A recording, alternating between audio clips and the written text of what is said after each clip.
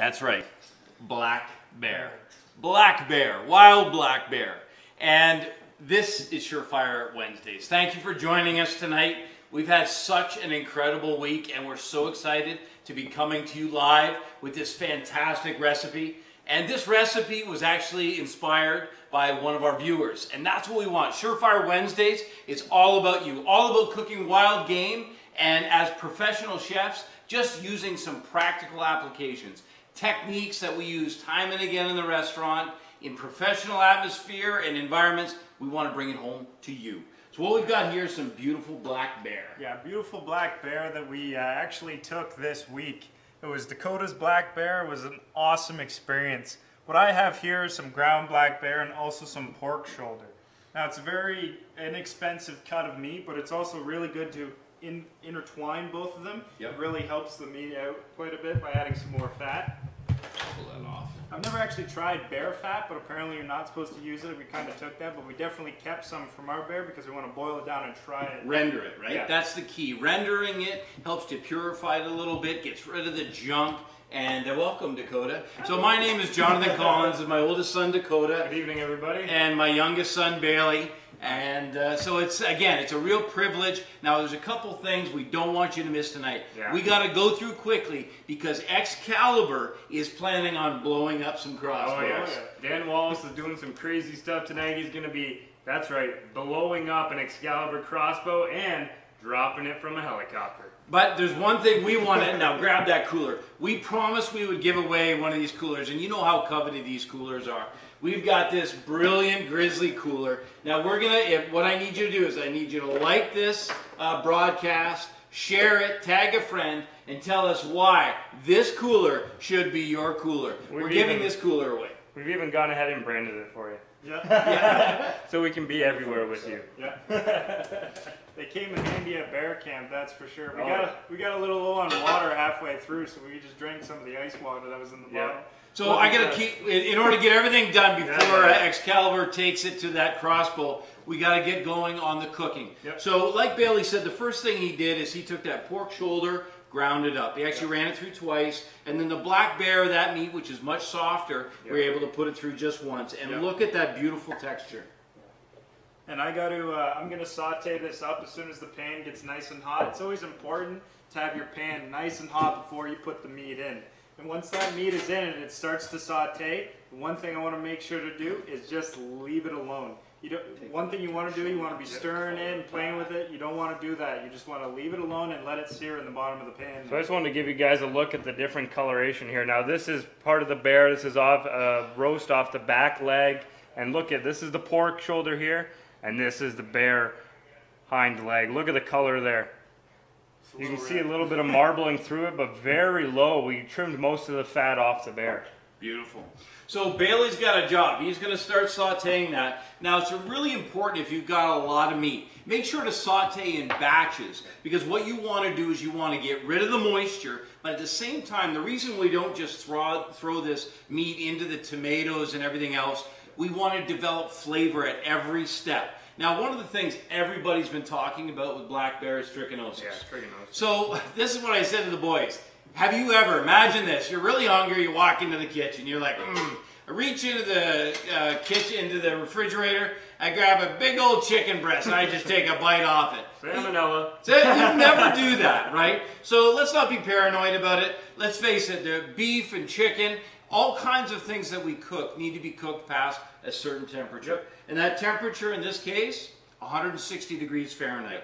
Yeah. Yep. Yeah, go ahead. Start put it in. Divide it in batches. Tongs are there. And what starts to happen if you don't do it in batches, you actually begin to boil the meat. Yeah.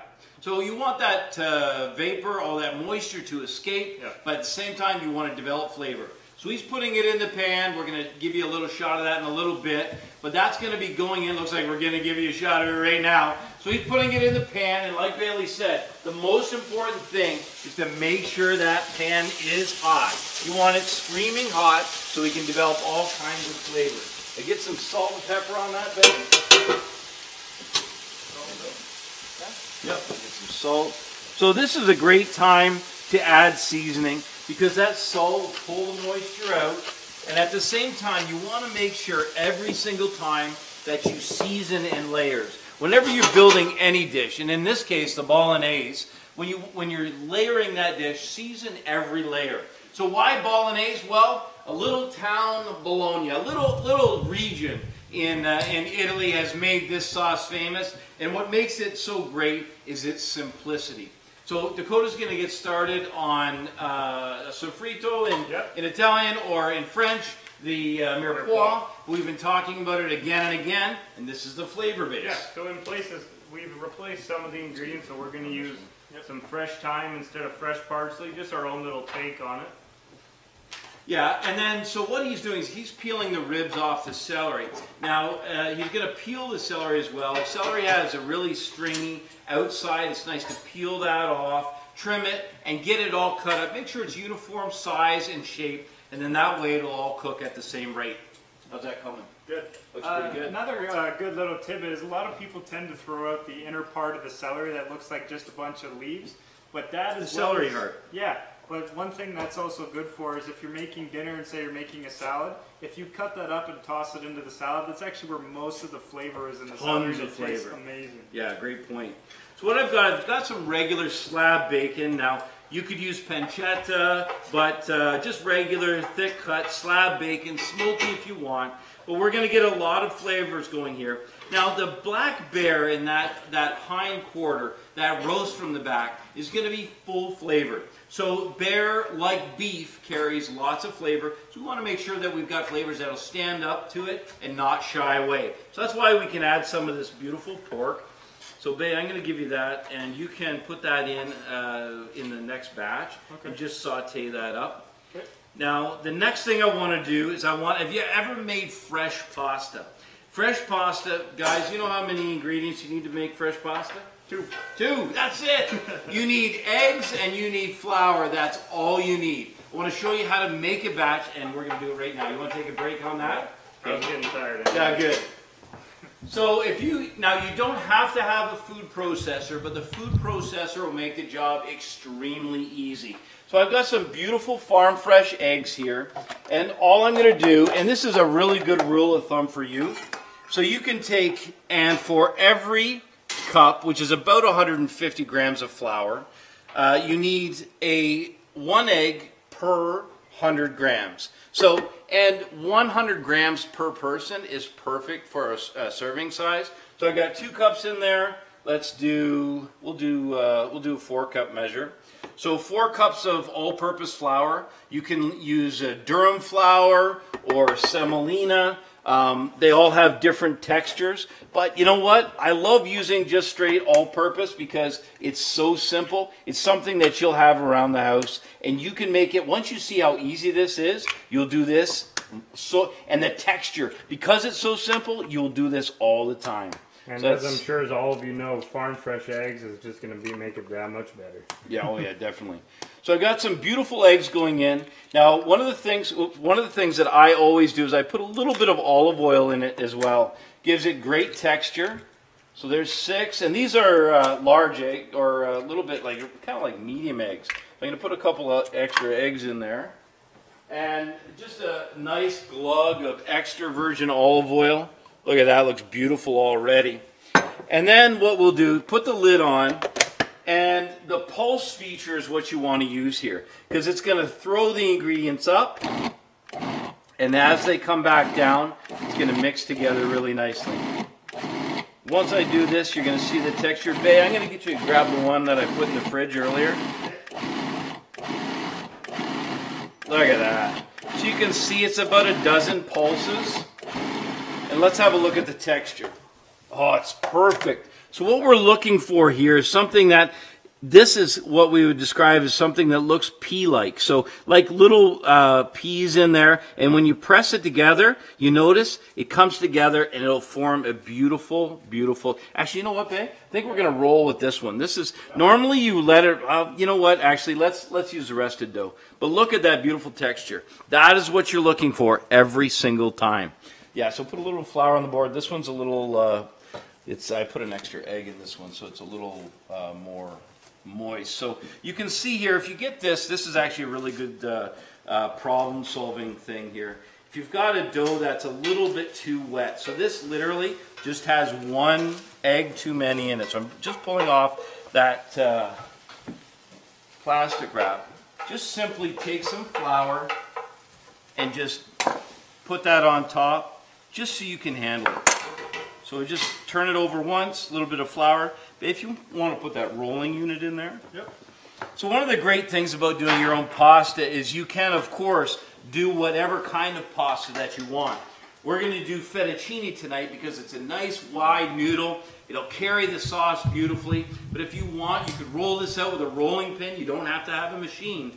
You can roll it out with a rolling pin, gently fold it over. You can make it as thick or as thin as you'd like. This is just beautiful. So that texture, that's what we're looking for right there. That's beautiful. What setting do you want it on? So we're going to start on 0. So we'll start. So that color, that's coming up nice, eh? Oh yeah. Code, let's give the viewers a quick look at this. This looks really good. So as he comes up, just turn it over to show how browning, and then fish it out and show how we're going to do that in batches. Cool, you can also see the difference between the pork meat and the bear meat as well. Yep. You can see here that the bear meat's actually a little darker even still that it's been cooked. So that's perfect. That's what you want. Now at this stage, see Bailey's got this, you can use any kind of a strainer. He's just going to fish the majority of it out, put it in a bowl, and just reserve that. And it's important when we're building the layers. Now, Code, while I've got you off, let's have a look at this. We have this one portion. So I'm literally going to divide it by 4. Look at the texture of that beautiful dough. So what I'm going to do is I'm literally going to just kind of form this. I'm going to make sure that it's not too moist because I want to be able to, the machine to do a beautiful job of rolling this out for me. And then all you have to do is literally, I'm just going to put a little bit of flour in there. This is a great thing to do with the kids too, I'll tell you. This is a lot of fun. The Bay's got it on, there we go. We had it set just a little tight, there we go. How's the audio on that, Code? Is that good? Yeah. Okay, good. So yeah, put the bacon in with that batch. You can see what's starting to happen is that beautiful dough is kneading. I just turn it over a couple times like this. And if it's a little bit moist to the touch, just simply add a little bit of flour as you go. And look at this spectacular pasta. See that, the way that's catching there? That means it's just a little on the damp side. So we're just going to add a bit more flour. It's great, as long as you don't have to clean up this. I'm really glad we have to clean up too. There we go, look at that beautiful dough coming through here. So turn it over, you notice I turn it over and then go the opposite direction. Tuck that in. Beautiful.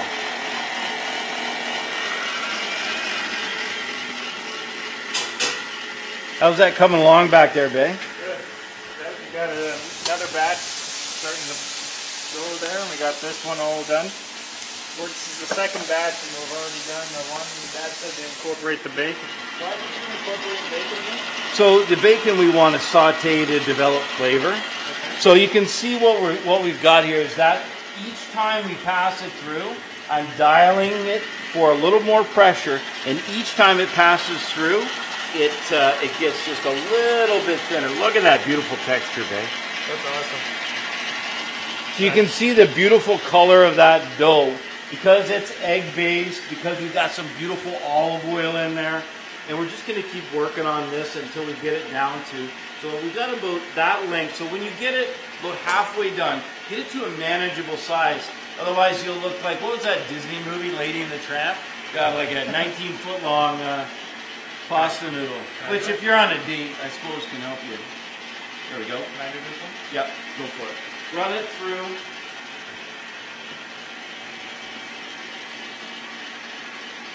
Just have a catch. As soon as it catches, go. Got it? There you go. And just in the center. Nice. So for the fettuccine, we can keep going and getting it just absolutely wafer thin. But you can see that beautiful texture. Have a look at that, Code. That beautiful texture. It's very supple. And the thing that you'll find that's so different about fresh pasta is it takes a fraction of the time to be able to cook it. So now I'm going to take this out and we're going to start with some of the fettuccine noodles. So come on in here, Code. We'll show this one while we're at it as well. The nice thing about these heads is it really allows you to make lots of pasta and make it really fast. So watch this. So, Bae, when you get it to this length, the way that you did, what I do is I take that and I slice that again. So that is so that it's manageable lengths. Yep. And then go ahead and turn that on. Just turn it right up. And then simply run it through. And you have this gorgeous pasta. Look at that, eh? So this is so beautiful. Now that is still quite damp.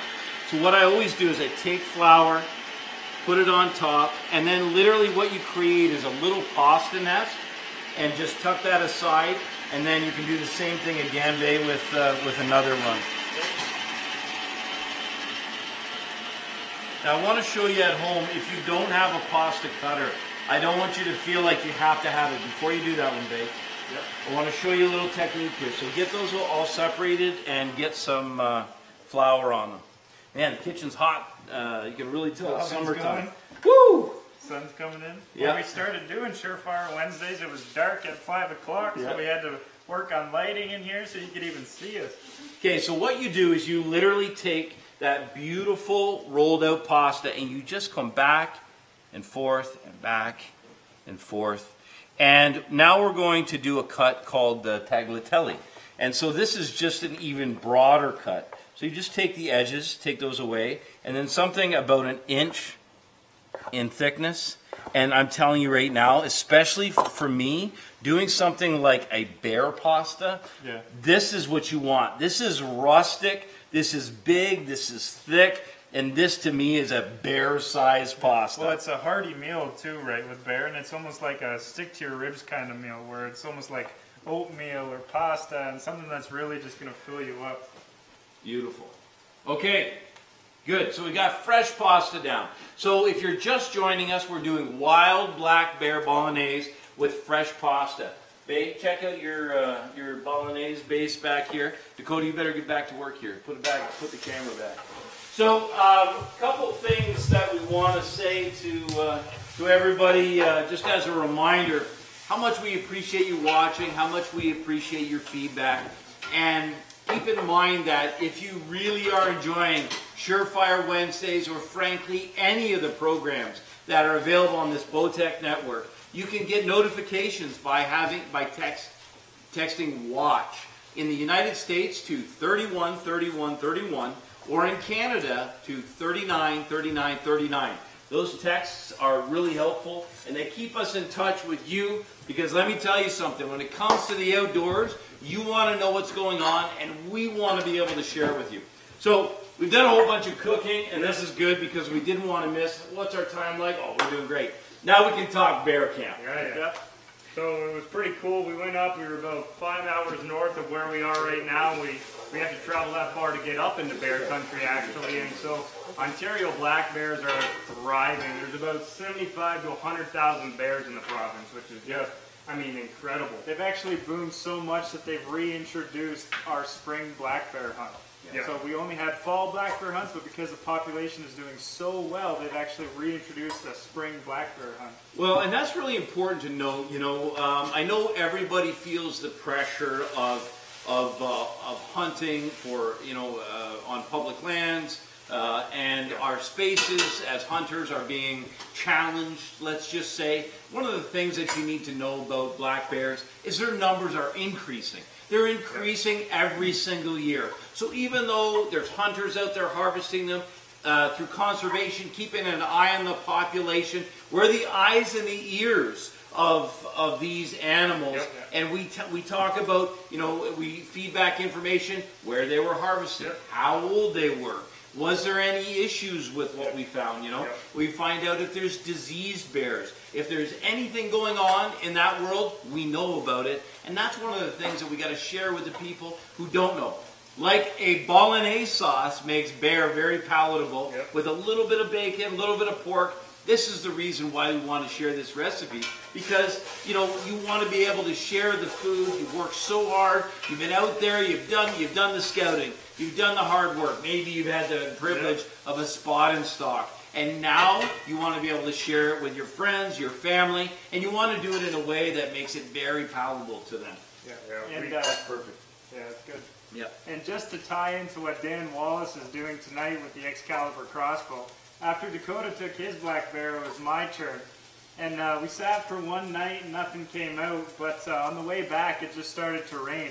And we were set up in a blind on top of a nice sheet of Canadian Shield, and it got a little slippery. This is just bedrock. Yeah. And I had the crossbow over my back, and I was walking and walking and walking, and as my family would say, I squatched it a little bit, and I slipped. And full 200 pounds landed straight on my back, on the scope, on the limbs, everything. And all you heard was like, oh, I hope that, no. I thought for sure it was toast. And then I got up the next morning, I stood at 20 yards because I was like, I just want to make sure just in case, and dead center. And I was like, ow. So that's ready to be fished out. We're going to leave the heat on there. Now, one of the things I want to do, we want to get that flavor. The reason we're sauteing is there's all kinds of flavor that's developed on the inside of that pan. They start fishing that out, Code. I'm going to grab the camera. Yep. Yeah, question. Michael wants to know, do you have a cookbook? Cookbook's coming out in early 2018. Thanks for asking. Look at that gorgeous, gorgeous vegetables. Where'd you Looks guys put my amazing. tool?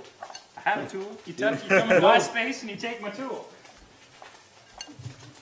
So you can see here that I'm just doing a simple paysan cut. You can see that it's important that all your cuts are the exact same width. You can see there, so that they cook all to the same rate. Now I'm doing carrot, celery, and now I'm going to do some onion here.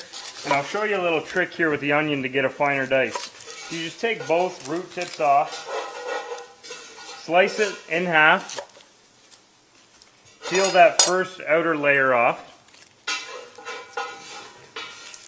And then what you're going to do is lay it down like this, and you're going to make little slits.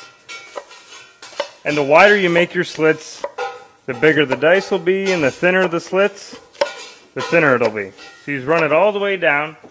And then this is a little bit of a thicker onion, so I'm going to do 2 passes here. And so what you're going to do is, you see here, I'm just going to run this knife just like this, right through. 1, 2. Now, Code, I'm going to hold you up there. Grab your veggies and bring them over here. So you can see all that flavor. Let's talk about that flavor in the pan there. Oh yeah, see this right here, all we're going to do is deglaze this, and what this is going to turn into is an automatic gravy right away.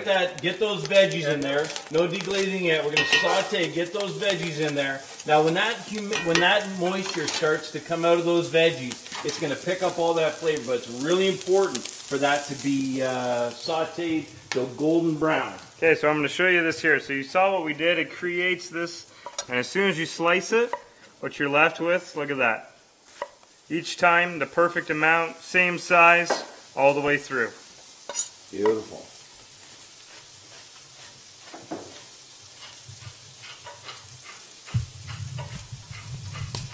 And then all you want to do is that little root there that we left on at the end to hold it all together, that part you just don't want to cut up. Take it out, put it in with your scraps. Good, so we've got a really nice flavor base going here.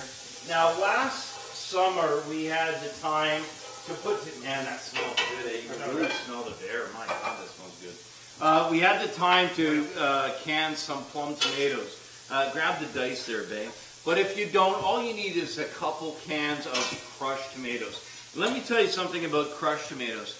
Canned foods generally, I'm not a big fan of. But some things, there's literally no loss in terms of flavor. What would be worse?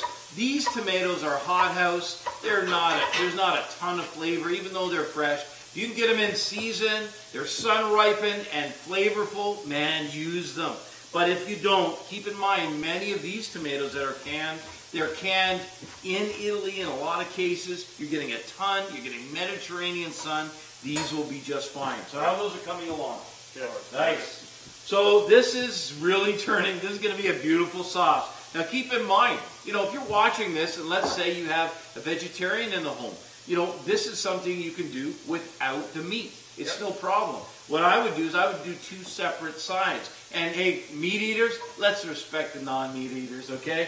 And, you know, one of the things I also, you know, when you take a bear or a deer or an elk, you always have so much meat. Oh, yeah. So, I have a big family. I've got 5 kids, 2 grandkids, in-laws, outlaws, you know what I'm saying, right? There's a lot of people. What you have to do is when you're making a mess that's this big, why not make 2 or 3 batches? Make a bunch of it, absolutely. And typically, you know, when you cut it up in your freezer, I know us, we leave big old roasts when we pack it up, right? Well, they'll last longer frozen. Keep in mind, when you grind it makes it easy to handle, but ground beef or ground, let's say in this case, ground bear will not last as long as a black bear roast. Yeah. So let's talk very quickly. So we have that giveaway. We're not gonna give it away during the broadcast. Grab that. So we've got this brilliant grizzly cooler. Now listen, I can tell you right now, we put ice in our grizzly, and we had bear in camp butchered. We butchered him in camp, and it kept the ice, kept everything cool. We love these. We're gonna give this away. So you gotta like this broadcast, share this broadcast. Tag a buddy, tag a friend, and we'll be giving it away live tomorrow at noon, Eastern Standard Time. We will announce the winner, and I hope it's you, right there, right there on your couch. I hope it's you. And it's a privilege for us to work with Grizzly as well. Yeah, and like you said, like they worked incredible. We were up there for a week. We took the bear on the second day, and it held that bear the entire time we were up there. It was incredible. Listen, I want you to see how quick this fresh pasta cooks. This is really important. You can't know it without we're going to do it in real time. The first thing I'm going to do, I haven't put any seasoning in this water. Now you'll notice a lot of times if you watch Surefire Wednesdays or the Outdoor Chef, we're using help me out here, a coarse salt. It's a sea salt. You're always getting a lot of flavor that way. Watch how much I'm going to put in this pan. I'm going to put 1, 2, 3. Look at that. Look at how it behaves.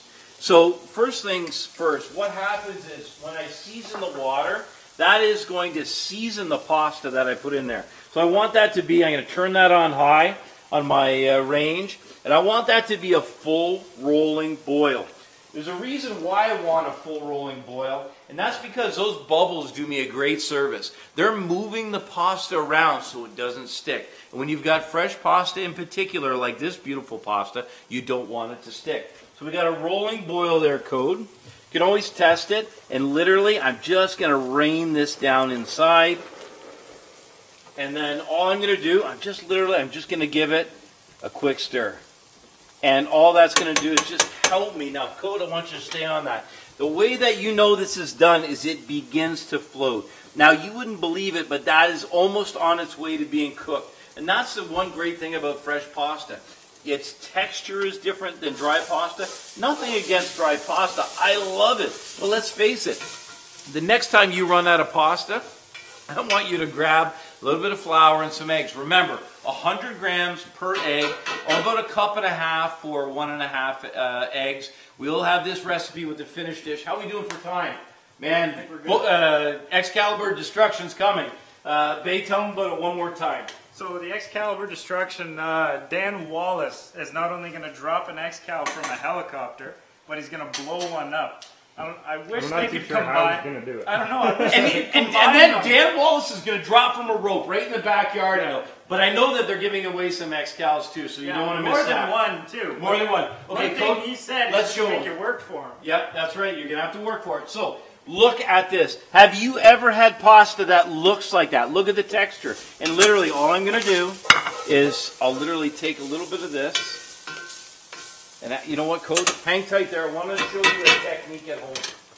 What you have to do if you want to get really, really nice coating on your pasta is you take a bowl And not touch the pan. That was hot. Yeah. Wait, deglaze there? Ready to deglaze. Let's hit that bay with a little bit of red wine. So we're going to put about a couple cups in there. And while he's doing that, just hit that. Yep, that's awesome. There we go, lots. More. Good, nice. Now give that a good stir. Now what he wants to do is get all those crispy bits, everything off the side, everything off the bottom. Oh, it smells incredible. And you want to saute that, get it all. And you want to saute, I know it is. Come on, man. Get in there. There, I turned it down. Okay, so I got to do this. So a little bit of olive oil in the pan, okay? Then what you want to do is take your tongs and in the pasta goes, and go ahead and leave a little bit of that water on it as you do.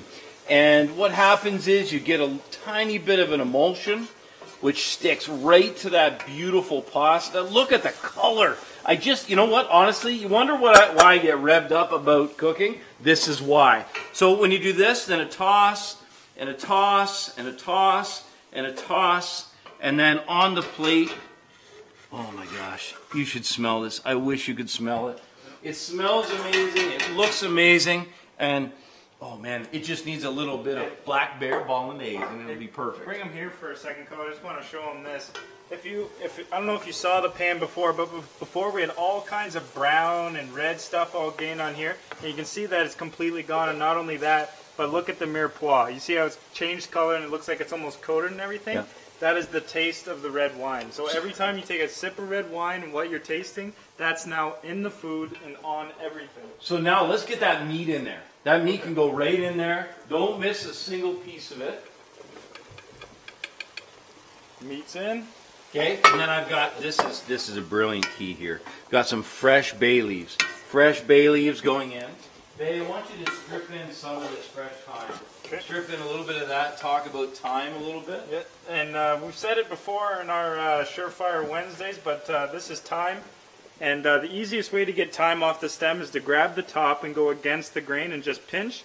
And as you pull down, all the thyme leaves come off, and you can just sprinkle them right into whatever you're cooking.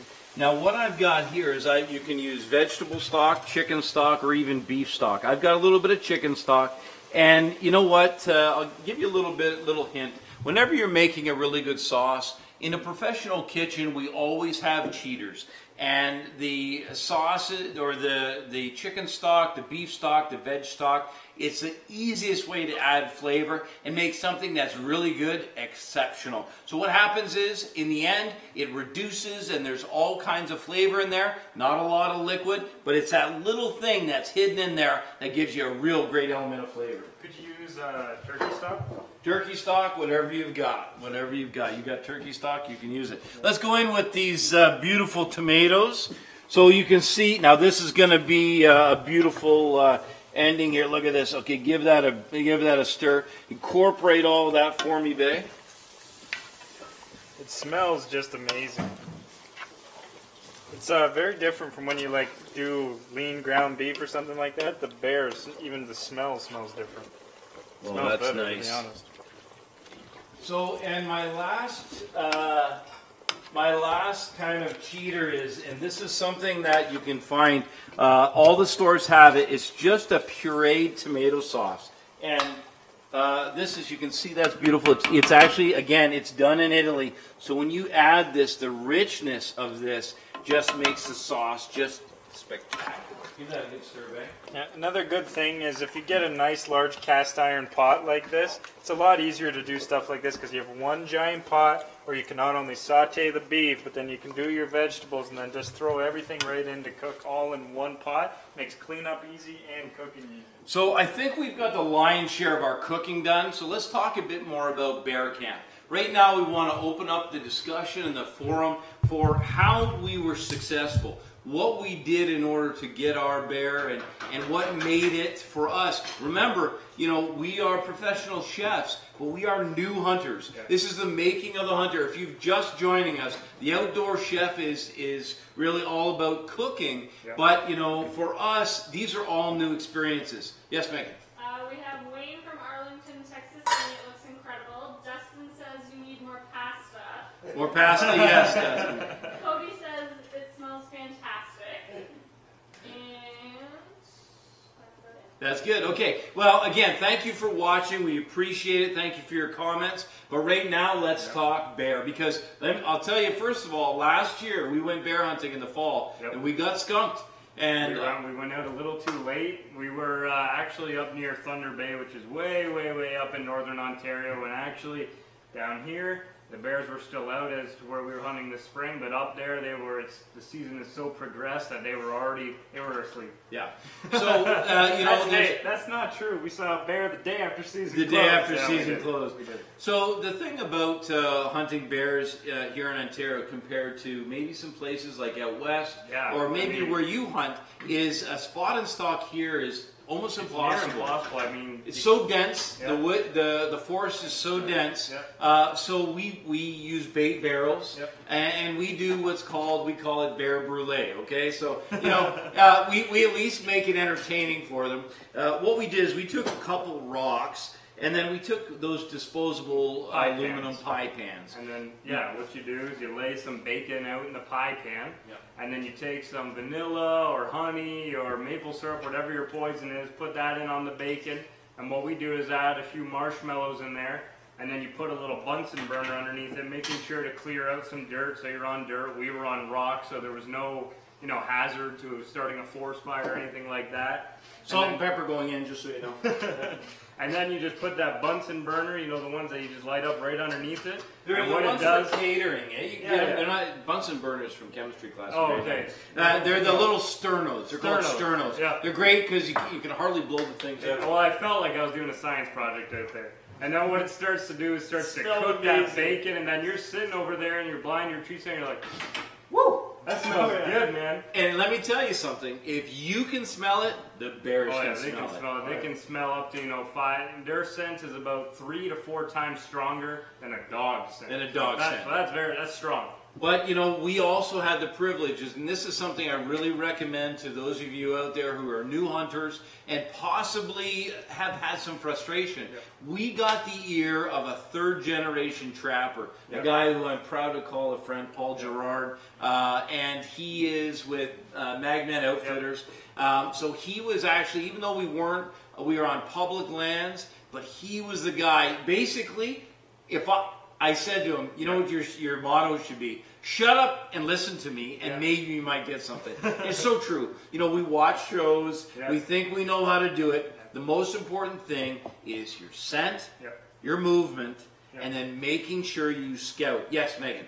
Brad is asking, did you use the fat off the bear or did you remove it before using it? So we removed all the fat. We had heard many things about the fat. Yep. In particular, like you notice what we prepared today, it didn't have any fat on it. We trimmed all that off. And then what we did is we put it over the campfire and we rendered it down. That's one thing we made sure to do, though. We didn't get rid of the fat. We kept it and rendered it ourselves so we could try it. Well, we've heard a lot of stories about the fat and everything. Yeah. We wanted to be able to come from a standpoint of we've tried it and kind of get our own opinion about it. I treated it just like duck fat. So duck fat, when removed or when you cook with it, you just simply render it. You bring it up to about 170 degrees. You purify it by doing that, and then you strain it off to clean out any of the impurities, and then we immediately froze it. So personally, I'm going to do eggs this Saturday morning in bear fat, and then I'll let you know. Yep. So let's talk a bit more about how, scouting was a big thing. Yeah, scouting, and I mean, wherever you go, especially if you're going to public land that's maybe not around you, one of the biggest things, like he was talking about, Paul, is we talk to the locals. We don't live up there. We live 5 hours away, so we have no idea what's going on that very season. The whole season, the way the bears are acting could have changed in the last 5 days from the last time we talked to them. So when you get where you're going, make sure you talk to the locals. They may be a little, not willing to tell you stuff, but try and find out as much as you can. And if you can get a friend like we Talk have, to people. then that friend will tell you everything. And that's what he did. Is he didn't guide us, but he just told us basically, since we're new hunters, sit down, shut up, and be quiet. Yeah, I mean, and then of course the other thing is if you haven't before, and if you have, you know this. When it's time to bring the bear out of the woods, be prepared. Get ready to go. They're heavy. What we did is we made sure back at camp you don't harvest a bear, or for that matter a deer or anything else, and then prepare your butchery. Yep. You want to make sure everything is set. there's a lot of flies up there, a lot of mosquitoes, so we had a screened-in tent. Understatement of the year. Yeah, we had a table. We had the tools, Yeah. so that when it's ready, we can gut it. Yeah. We hung the bear, which Yeah. I highly recommend. Oh yeah, hanging it, what it does is it just drains the bear so much that when we went to butcher it, Yeah. it was effortless. It was a pleasure. So clean, no Yeah. blood anywhere. It was awesome. Side note, if you're going to hang the bear, make sure you got a shotgun to protect yourself from the wolves. Yeah, there's a lot of wolves. But the thing to keep in mind is for food safety, make sure that it's, in our case, it was 4 degrees or below. Yeah. It's a nice cool night. Hung the bear high in the tree. Used our trusty Honda to pull him up in the tree. And it was something that worked brilliantly for us. Let's talk a little bit about the absolute awe. I'm going to take a question, Megan. So John seems to wants to know what's going to be in the cookbook, but Brian is asking what kind of blades stay sharper longer when you skin the bear. Oh, fantastic! So yeah. we actually came across that issue a lot because we had a couple different blades at bear camp that we had in our knife roll, and one worked better than most. Yeah, so what I used to skin out the bear was a Groman skinning knife, stainless steel blade. The edge on the stainless steel stays longer, doesn't dull as fast. It's a little bit harder to sharpen, but that edge lasts a lot longer. And then after that, what we use is a boning knife. So a boning knife, you can see it's a lot like a fillet knife. Oh, That's a not fillet it. knife. That was a fillet knife. You can see they're almost the same thing. Lots of bend in it. And what that does is, as you say, for example, come into a knuckle, you can press that in and guide it along that knuckle, get it off, and then especially when you're trimming off all the fat or connective tissue, just slide it. You can go like this, bend it, point it upwards, and peel it right off.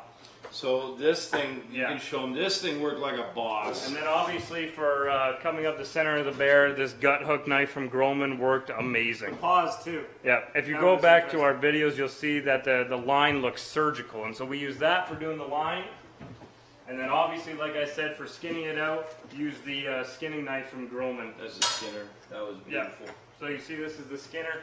That shape of that knife allows you, so as you're coming down that skin, you can put that pressure and just slide it. It looks a lot like the natives' knives I used to see that has a big curl with the handle. This is much along that same principle, so that you can go along that skin and work that away. And need barely any pressure, which I've found. It's just barely anything. You just slowly chip away at it.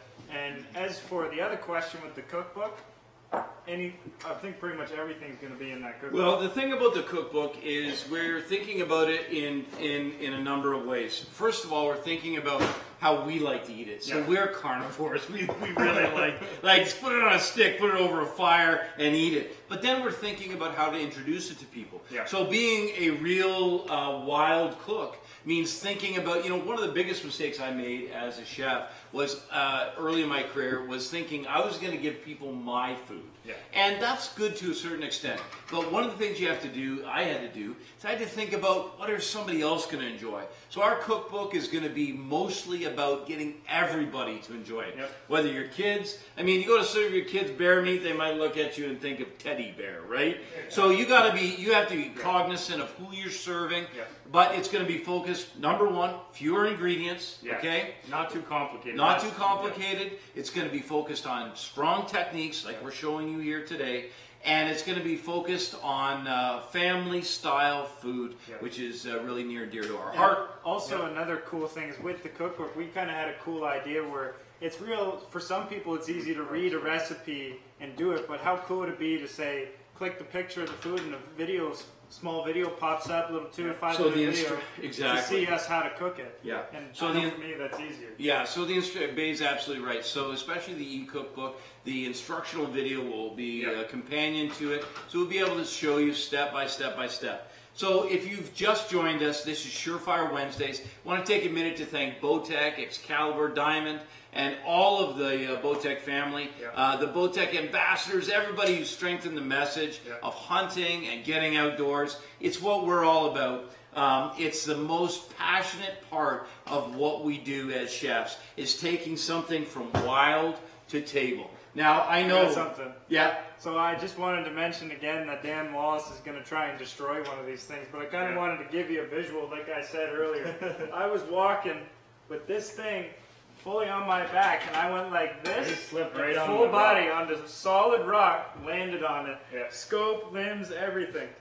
And Okay. it's still straight as an arrow. So this sauce is getting close. So why don't we come off and let's show everybody at home a nice finished pan. I want you to get the Parmesan and the, oh my God, this is literally developing so nicely. Looks like we've got about 5 minutes left here. And I want you to look at how that's coming along. Now, let's talk for 1 second about the importance of reducing sauces. So remember, I added the liquid. We put the chicken stock in there. Yep. We put the wine in there. There was tomato juice. But one of the most important things is not to rush this step.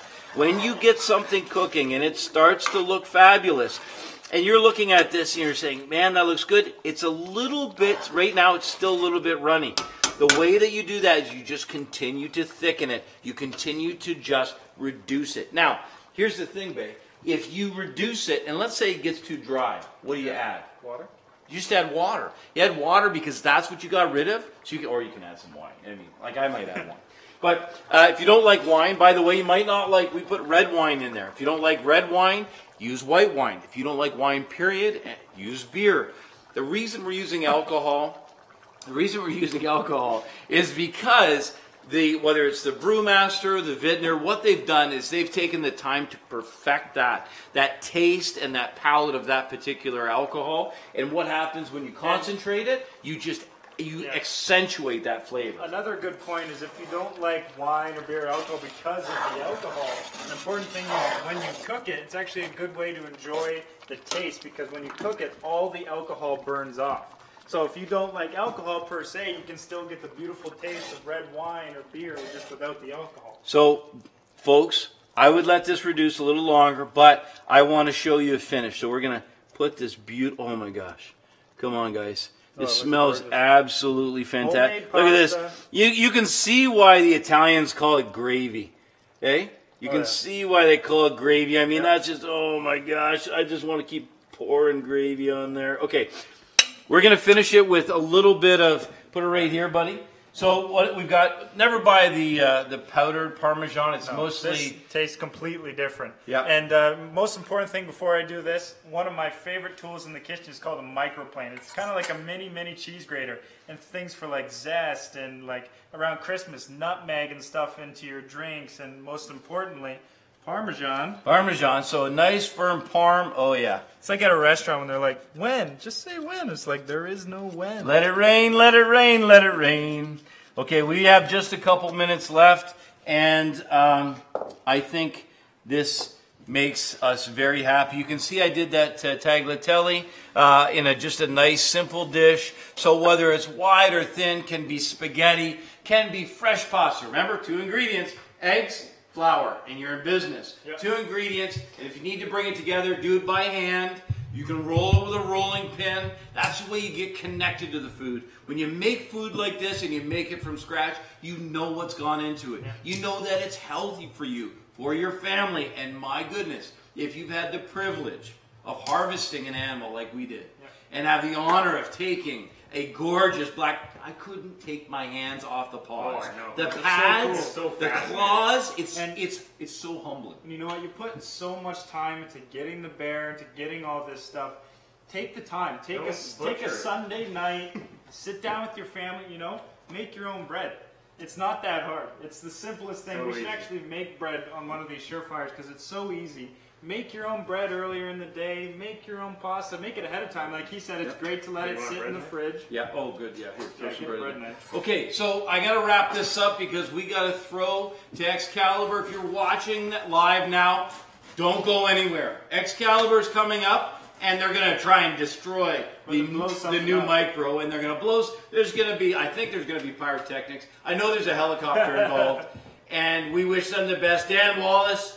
Take them to town with the Excal. Thank you for watching. Thank you, Botec family. And as always, from all of us at The Outdoor Chef, from my family, from Bailey, Dakota, and myself, we want to thank you for watching. And keep in mind, MOTV, My Outdoor TV. If you want to see more of The Outdoor Chef, if you want to see more Fearless Outdoors, go to My Outdoor TV. If you haven't signed up yet, use the promo code Collins. That's our last name. Promo code Collins, and you'll get a month for 99 cents. Okay, we'll catch you later. I'm going to leave you with this beautiful dish. Then we're gonna Black Bear Bolognese. Oh, nice gravy. It's good to mop up with the bread. It smells so Yeah. good. You just need butter. On the bread? Yeah. Let's try this.